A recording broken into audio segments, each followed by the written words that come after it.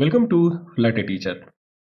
In this video, just in 3 simple steps, we will learn how to use font awesome icons in our application. So without wasting time, let's get started. Guys, in the last video, we have seen how to access Flutter material icon using an icon widget. For most of the situations, the basic material icons are not enough and we want additional icons for an application. In such a case, Font Awesome icons can be a simple solution for your problem. Font Awesome icons are supported by the library called font_awesome_flutter, made by the Flutter community. This library provides more than 1600 free and additional font for your application. So let's understand the steps for using this Font Awesome icon. Step number 1 is visit the website pop.dev and search for the dependency called font_awesome_flutter.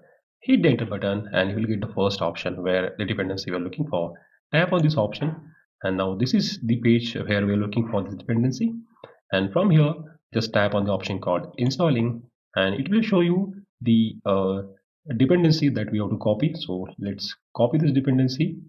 Now just open your pubspec.yaml file and paste the dependency that we have copied below these Cupertine icons and save this file. Once we save this file, automatically it will run the command called flutter pubget so that this dependency will be available in your project. And if this flutter pubget is not working for you automatically, we can go in a terminal and we can manually type the command called flutter pubget. Hit the enter button so that we can manually get the dependency. Now the second step is we have to copy this font awesome library file. So let's click on copy. And inside your source file, means the file where you are looking to write a code for getting that font awesome, we have to paste that particular file which we have copied here. Now the step number 3, of course the last step, is to use this font awesome in your application.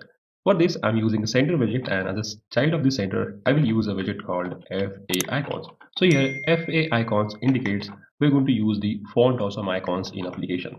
So inside these FaIcons we have a positional parameter which of course requires the icon data. Here by passing the instance of icon data, we can pass the objects in the form of say font awesome icons.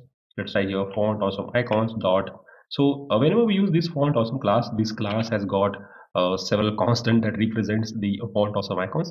Let's use Facebook from here. Let's write here Facebook. So let's save here. You can see we'll get this Facebook icon here. We can of course change the size of this one. For changing the size, we can use the size property. Let's use 100, and we can even pass color for that one. Let's say colors. Let's use the blue color here. So we can write here blue. So save here. It's quite nice. And instead of this Facebook, we can change the Facebook app that use only the Facebook app symbol, and we can even get the Facebook Messenger. So let's use the Facebook Messenger, and that's gonna work here. So in the same way, we can use whatever icon, means whatever font icon that you want to use. So instead of using this FaIcon, we can also use the icon here, and that's going to work also. So let me save here. You can see it's working here.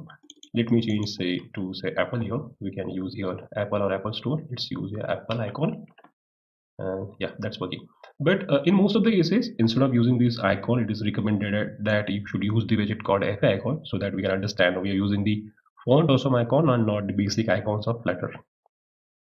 And last but not the least point, these font awesome icons are not the interactive icons. So we cannot have any single tab or long tab on that specific icons. In order to make it interactive, we have to use either the icon button. Of course, font awesome works with icon button, or we can wrap it inside the inkwell, or we can wrap it inside the gesture detector as per the requirement. That's it for this video. If you really found this video helpful and knowledgeable, then don't forget to like, share, subscribe, and hit the bell notification button to get my latest videos.